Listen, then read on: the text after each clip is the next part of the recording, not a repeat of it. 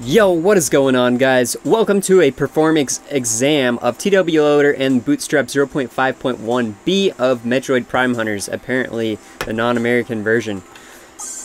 I'm going to kind of do this performance exam in a different way than I've done it before, which is kind of commentate while I play it, so you guys can, hear some commentary while I actually, in fact, try the game out and see how it performs. Let me know what you guys think about this format over the past 4 videos where I record and then I add some commentary and then leave you guys with some gameplay. I noticed that after my commentary was over, a lot of people just absolutely stopped watching the video. So they had a very low retention rate. So I'm going to try it this way, see if you guys like this a little better. This game initially has quite a long load time, like a couple of minutes actually. This is a great, fantastic Metroid game, I thought anyways. This was on the Nintendo DS, of course. And, you could play as like 7 or 8 different characters, and they all had their different morph abilities, and it had a really fun multiplayer mode. And me and my cousin, we used to just sit and play the multiplayer mode like madmen, and just sit there, and I'd always win because I'm the best at this game. But, it's a really fun game. And, TWLoader seems to have, quite some long load times for this, depending on if you're going into a new area or not, and probably for good reason too, because the maps are pretty big in this game, and this was a pretty fantastic looking 3D shooter on the Nintendo DS back in the day. So I imagine it's got some large files to load. I mean, look at these graphics, they're really good. There is some sort of like little effect going on right here. I notice that occasionally in some games. Sometimes it's there, sometimes it's not. I don't know what it is. Too bad, too bad. The C stick I cannot use. That would be a great opportunity.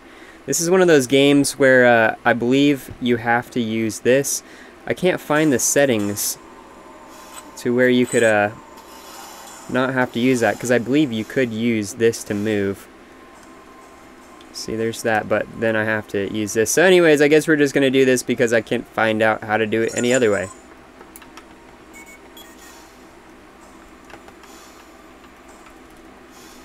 I just got to figure out, man, that's weird. Why is the left to shoot and not the right? Oh well, I'm not going to question things.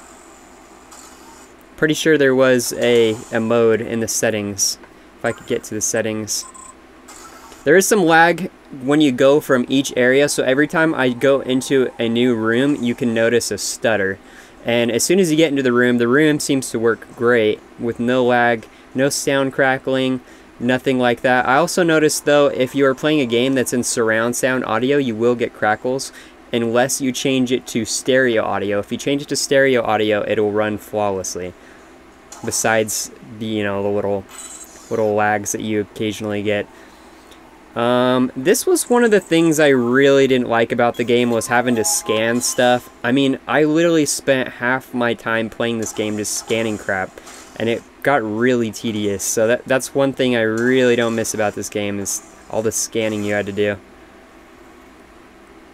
Oh boy, we're gonna have to fight some enemies, some little drone things. But this game is super fluid though. I really honestly enjoy this game. And TWLoader and the Bootstrap really run it pretty good, but watch. As soon as I go in here, there should be, yep, a little micro lag as it's loading it. This is actually lagging quite a bit to go into this room. It's probably because there's stuff in this box that you can get, as you can see. It loads when it's trying to load some new assets. But once the assets are loaded, it seems to run just fine. Okay.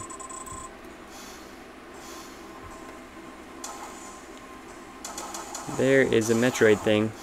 Get the missile, swap over to the missile. Boom. Easy breezy beautiful.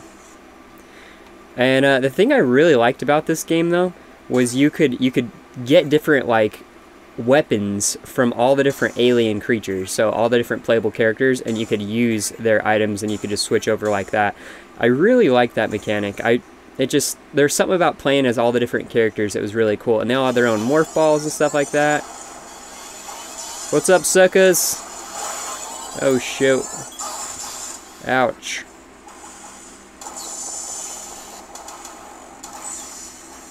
So performance really not bad, guys. I mean, other than the little lags you get every time you go into a new room.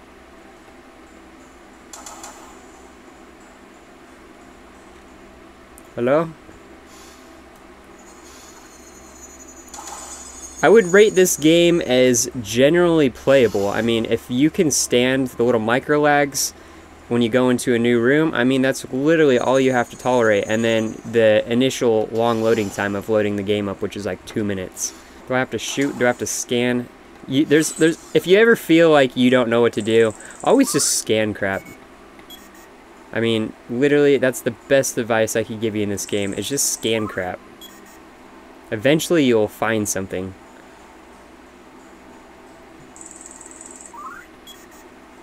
Eventually, something will happen after you scan enough craps. As you can see, my advice has failed right now. This is a key of some sort or something. I haven't played this game in forever, so... Let me out, I say! Let me out! This is inhumane!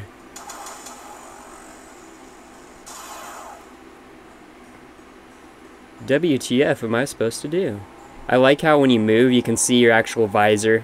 You can see it kind of have some lag to it. That was a nice little touch. It's a great looking game, you guys. Oh, is it this thing I need to scan? Nope. Just some useless information that I can't even read because this game's not even in English. So there was also DS download play for this game, meaning you could play with people who didn't have the game. And it was a lot of fun. So we're going to see if we can get into some multiplayer action real quick. See how that runs. You could add bots and stuff. I believe you can play it without actually having to have anybody DS download play. Okay, why is it... is it actually in fact on? No, that was the main menu. What language is this, you guys? Is that Korean? I don't know.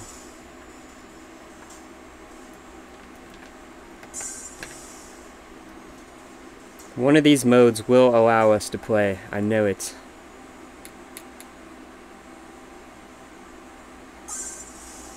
There we go.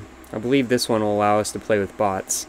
So let's see how that goes. Oh, there was always so many game modes to play, you guys. I loved survival.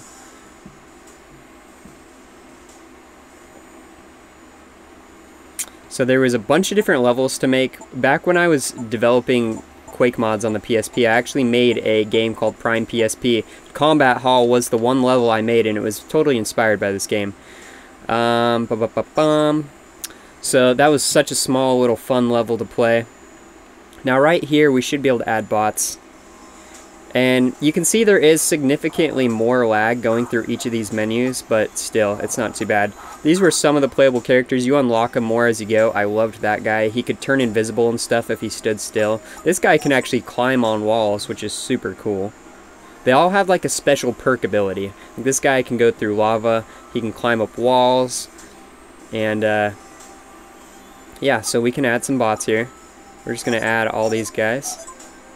And they're all going to be semi-retarded.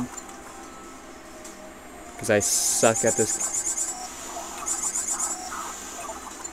Okay, I have now pressed...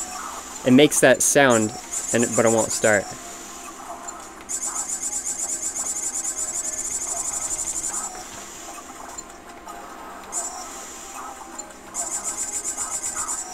I just love not being able to actually play.